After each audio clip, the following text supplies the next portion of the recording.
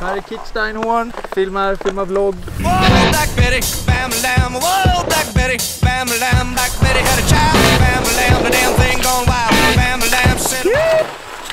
God morgon, återigen från Söderberg i Österrike.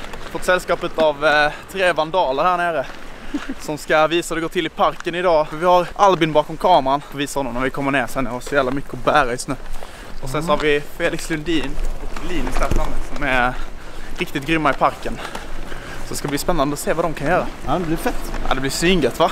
Jajamän. Och idag tror jag vi kommer få lite så här solbränna och sånt för det är strålande solsken. Och varför vi går ner är för att vi ska åka till Kitzsteinhorn, glaciären som ligger 45 minuter härifrån. Det är mängder med is på bilen. Ja. Ta kameran och bara visa som vet vem det som står och pratar bakom. Jo. Här har vi typ den bästa killen jag känner på raila och längsta skidor kan jag känna.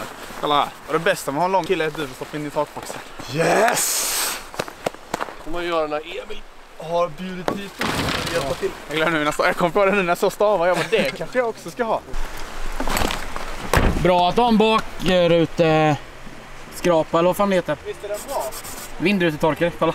Vi ska bara snabbt in och hämta liftkort till boysen innan vi drar upp på glaciären. Shredda. Åka! Men du Emil, fan vilka skjuta glajer på det. Ja men tack som fan, Någon 1000. Yeah, 1 minute only. Is it okay? What?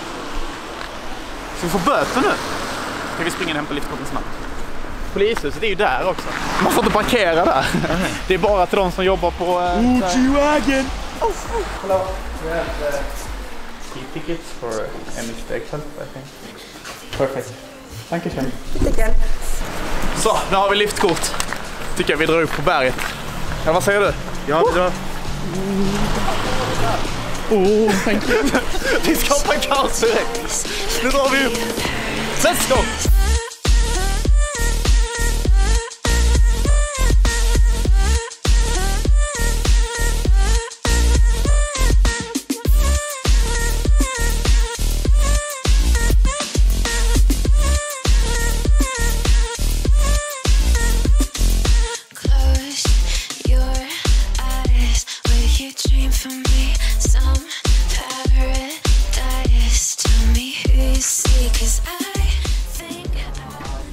Kolla, vilket jävla väder!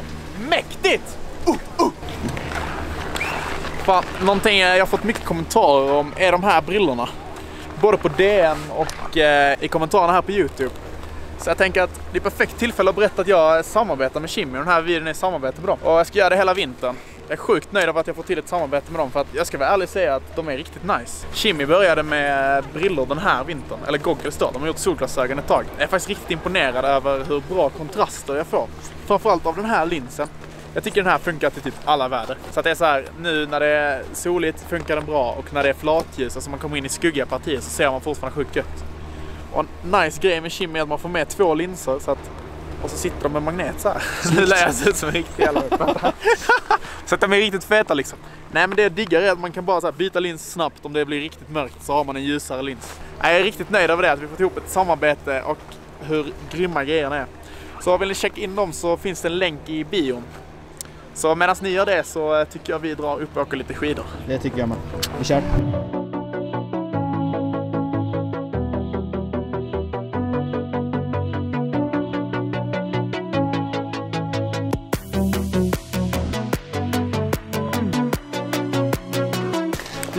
Jag kan inte göra så mycket fett i parken så jag har ju nya skidor också som är lite styvare.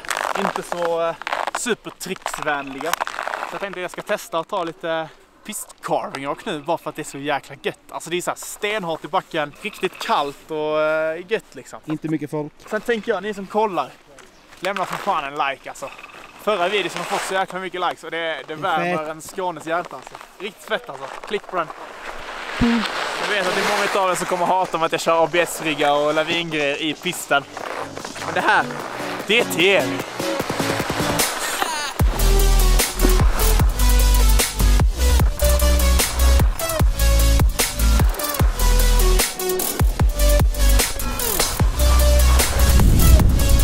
Jävlar vad nära vi du var där. Det var sjukt. Fan vad fett du.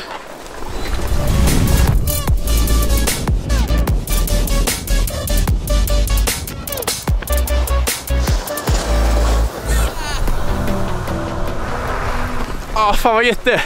Du som aldrig varit här innan, vad tycker du om systemet hittills? Men jag tycker det är faktiskt jävligt nice. Jag ska ta mina fula grejer. Eller nej, jag måste ha. Det verkar som ett bra system typ. Nu har inte vi också väldigt litet bara. Men typ att det känns som att man kan nog få lite feta pudersvängar. Man kan ha park, bra långa pistor också. Ja men exakt. Alltså det bästa framförallt med att dra upp hit, det är liksom att det är alltid kallsnö, för det är 3000 meter upp. Nu ska vi dra till parken och se att det går för boysen. Jag vet inte varför jag typ halvt byter dialekt när jag hänger med er som inte pratar skånska. Jag måste jobba på det där alltså. Inte bra. Vart fan har ni varit någonstans? Vi har varit och gjort lite secret business. Det är fan lite svåråkt, men det kommer nog att göra. Det är väldigt hårt alltså. Hårt, och sen är det är skitbra, men det är lite flackt så man får inte så mycket fart liksom. Okej, nu ska vi se. Kameran som railar. Kom igen! Spännande, spännande. Hey!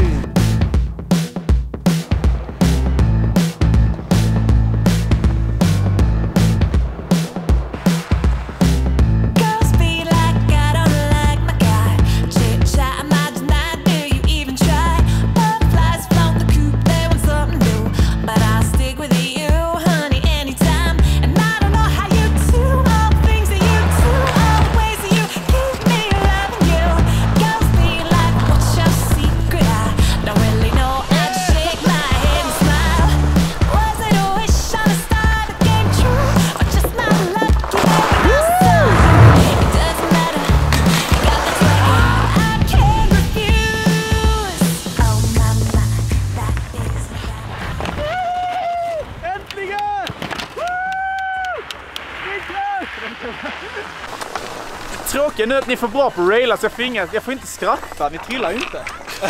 Ni får ju bara trilla på låtsas eller någonting. Här är Kitzsteinhorn, filmar vlogg. Ska du ta över min kanal nu? Träningsverk.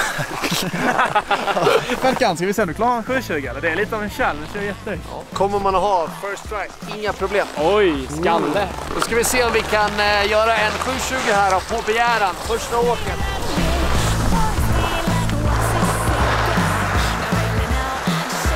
Nästan! Nej, du klarar den eller? Så jag landade på ryggen typ. Men det gjorde den 7. Ja, men hittills varit en jäkligt god dag ut på berget, måste jag säga. Ja, men det är perfekt att ha de här på besök nu, för att sen jag gjorde senaste pudervloggen har det inte kommit en enda snöflinga. Så det har varit torrt nu i 2 veckor alltså. Och det ser ut som att det ska bara vara sol så långt man kan se. Så att får vi se vad jag får åka för att kunna steppa upp den här contenten igen till lite pow. Så jag ska i alla fall käka den här, så ser vi vad som händer sen. Fick matkomma deluxe efter lunchen, men nu är vi tillbaka och så har vi hittat till en lite annan park med större hopp.